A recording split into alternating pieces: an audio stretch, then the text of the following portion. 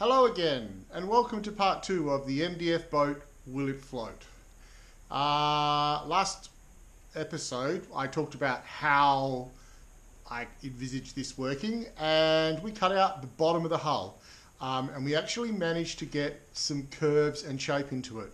And this is important because curves add a little bit of stiffness and rigidity, and that's how we're going to get away with using 3mm MDF as the core material in this boat.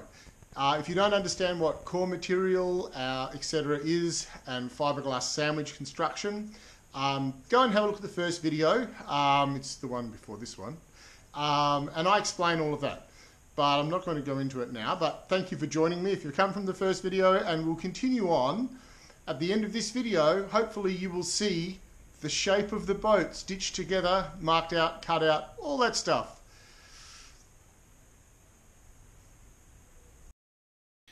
So at the end of the last video, you saw I curved the back of the boat. We call this the transom, because I wanted like a bit of shape in the back of the boat rather than just have it square and boxy. Square and boxy doesn't look too great. So I said before, this is an ugly little boat, but I don't want it to be that ugly.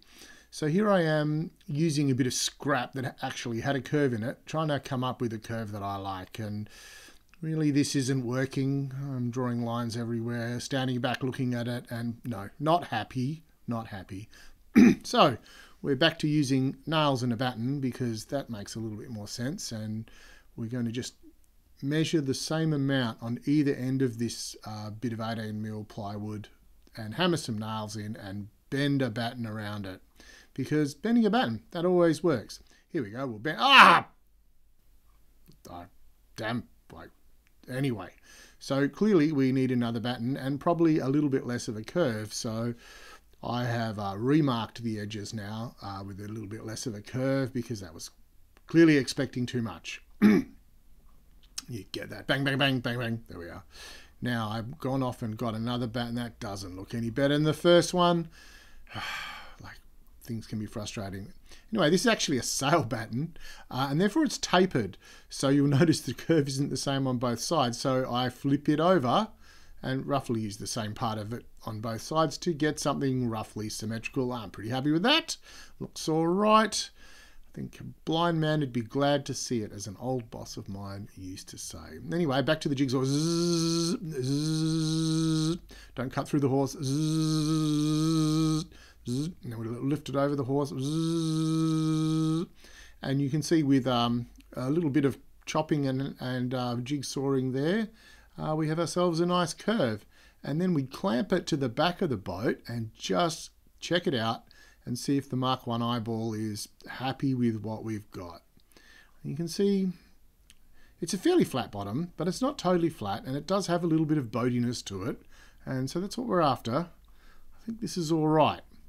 So obviously we will fix that little transom former curve onto the boat, and then we'll talk about marking out the sides. Now what I did is I supported the bottom with little blocks of wood everywhere and a measuring tape on the floor. See the little blocks of wood under there? With the measuring tape on the floor to make sure it's roughly symmetrical. I'm pretty sure it's not, but it's not far from it. Put a big block in the middle to hold the center section flat, because that's where the seat will support it. And I put a little block under the transom there, back of the boat, to just give it a little bit of front and back curve. And then I supported this bit of scrap with just anything in the workshop, like there's a bit of railway line and some old bits of veranda posts there, and marked this curve around what will be the side of the boat. Just get that last little bit, that's pretty good. Now, this is where things get sketchy. I'm not happy about doing this at all, but I want to cut this sheet in half because each half will be the left and right, port and starboard side of the boat. So here I go through the saw here, and at this point I realise I've put the tail roller way too far back. So what do I do now? You know, I'm just going to push it over. There we are. Bang! Bzzz, I forgot to make saw sounds. Bzzz, and now it's jammed, so rather than try and force it while I'm cutting it, I'm just lifting the sheet clear. Now I've got to position it back over the saw blade again. And where we... Why does this saw sound like a dentist drill? I don't know. Anyway, that was pretty bad. Don't do this at home, ladies and gentlemen. boys and girls. Anyway, so what I did was I cut my former, I put my former on top of the two side bits, the bit that I marked out the side, and clamped it all together so stuff won't move around. When you're cutting like stacks of sheet here, and there's 3 stacks in this, the bit that I marked with the pencil and the 2 square bits that I made a terrible mess of ripping down the middle, and I'm just cutting along the line that I marked with the pencil with the jigsaw. So bzzz, bzzz, bzzz. Once again, crawling around on the floor because I can't be bothered cleaning up the bench off behind me. And now we have the job of putting this onto the actual edge of the boat. And this is obviously going to be a bit of a trick. So I've temporarily screwing these little tags of wood, we'll call them cleats, to the edge of the boat so it has something to rest on while I'm putting it together. This will just be stitched together with cable ties and holes drilled. And here you can see I've done exactly that.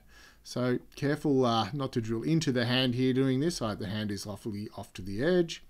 I do wish that, you know, I had another pair of hands to help me with this, but like it went okay. So this is definitely you can do it by yourself thing. Then you have to duck down and put the cable tie through without knocking it off all the little cleats you screwed on. I'm down there somewhere. There we are. Up it comes, and you pull the cable tie tight, and that'll pull the 2 edges together, the side and the bottom. The holes were a little bit far from the edge. You can see by the one close to the bottom of the screen there. And they wanted to pull the edges past each other. I think if I did this again, I would have some faith that the MDF isn't going to pull out, the hole's not going to pull out, and the edge would like work basically. So then you like have a look at it and you go, oh, looks all right. Looks all right. Got that last little bit to do there, but that'll just be the same. More cable ties, more holes. I'm not going to show you that. It's enough of that already. So I've been going here for like, I don't know, I think 5 or 6 hours. And this is what I've got. It's only just stitched together at the moment. I'm going to pull it all apart and fiddle with things a little bit more. But you can see, basically, this is how stitch and glue is done. In the old days, they used copper wire that was twisted together. I'm using cable ties because, like, that's easier. But I will put thickened epoxy around the edges. There's going to be a bulkhead here with the mast step. There'll be a seat about here. There's a bit of fudging to do to work out that, but that's where that will be. And there'll be, on the transom, there'll be this bit of 18mm ply. Yes, I know I'm cheating. This is not MDF. But it's, you know, I have a whole bunch of it over there. I'll use some of it. The rest of the transom will be 3mm, and there'll be another bit of 18mm at the top because you need somewhere to bolt an outboard and a rudder that's reasonably skookum Mordich strong. But, it's ugly, but it isn't just a flat bottom with straight sides on it. You can see we have a little bit of shape in the transom that looks pleasing to the eye. Actually, when the seat goes in, the sides will splay slightly. The stem post, I've just put this bit in here temporarily. I'm actually thinking of spreading this a little bit and filling the gap with thickened epoxy. Remember, all of this is going to be covered with 200 gram glass and epoxy and faired. So this will be painted quite nicely, I hope. And that will add a little bit of flair to the front, because at the moment it looks like one of those Great Lake freighters that you see like storming around in North America. Anyway, I think that's enough for today. I'm pretty happy actually, given like I didn't really have a plan and this is all done by eye. We'll see what happens next. Maybe this is false optimism.